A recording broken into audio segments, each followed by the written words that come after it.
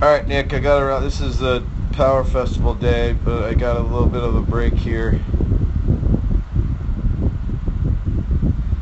This isn't a great angle, but it almost looks like that left butt is like sinking back instead of pushing over and then holding onto that left foot.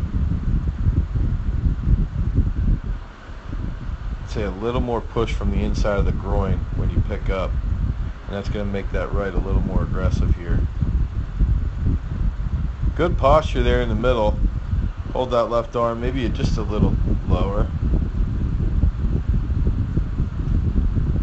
Stay on that left heel longer.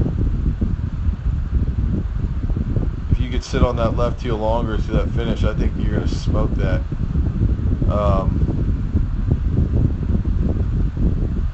Yeah, I don't mind this throw at all. I just think right out of the back, push around that left a little bit more and push more from the inside of your groin and the outside of your glute, like your glute medius. Right comes down sooner. Sort of like tails out. Your right leg tails out here and then cuts back in instead of just cutting right in right away. Maybe a little lower left arm, just a little bit lower left arm, and then hold that left heel longer. But solid throw.